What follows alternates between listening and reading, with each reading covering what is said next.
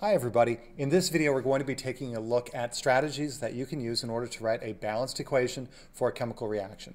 The reaction that we're going to look at is the decomposition of baking soda or sodium bicarbonate. It has a chemical formula of NaHCO3. Let's go ahead and take a look at the reaction to identify what the products of this reaction are.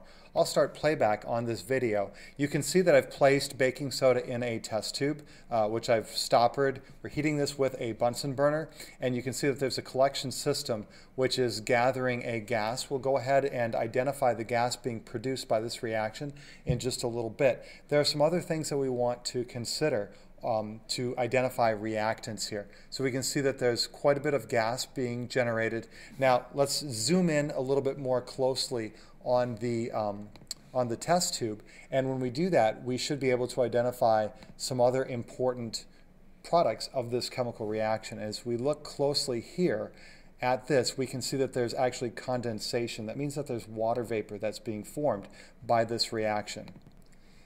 Let's identify another product of this reaction. I'll go ahead and play back another video. This one is showing us rather here a candle burning inside of a beaker, and you're going to see here that the candle becomes extinguished right there, and this lets us know that carbon dioxide is also being produced by this reaction. Let's go ahead and write now the balanced equation for this reaction. We've already identified that water was one of the products of this reaction. We saw the condensation inside of the test tube.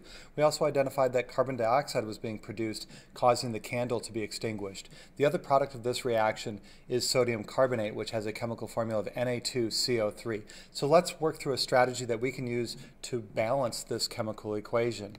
So as we take a look at this process, we want to track each different element. How many of these are present before the reaction takes place? How many are present after the reaction takes place? Interpreting this formula right here, I can see that there's one sodium, there is one hydrogen, the number of carbons is 1, and then the number of oxygens is given to me by this subscript. So there are 3 oxygens present here. Now, the delta symbol here means that we're applying heat to the sodium bicarbonate in order to cause it to decompose, to break down. We can see that after the reaction process, we've got 2 sodiums present. We have 2 hydrogens found right here, so I'm going to record that. We can also see that the number of carbons is located right here and right here. So that I need to add the 2 of those together. There are 2 carbons. Now we can't create matter, we can't destroy matter, so we're going to have to do some work in order to make these numbers work out for us.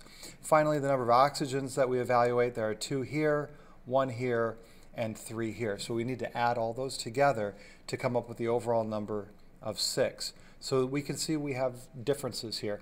We need to bring these in alignment to make them the same. We're going to do this by adding coefficients in front of the sodium bicarbonate right here. That's going to change the number of sodiums to 2. That's going to change the number of hydrogens also to 2. It's also going to change the number of carbons to 2. And we can see I've written that in right here. Finally, 2 multiplies by 3 to give us the number of oxygens, so that will change to 6.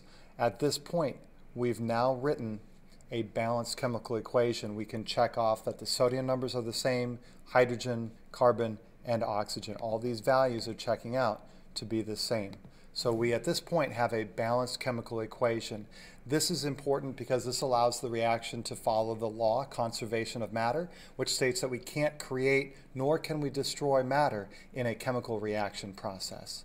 All right, everybody, that's been a look at one strategy that you can use in order to write a balanced chemical equation. Thank you for watching.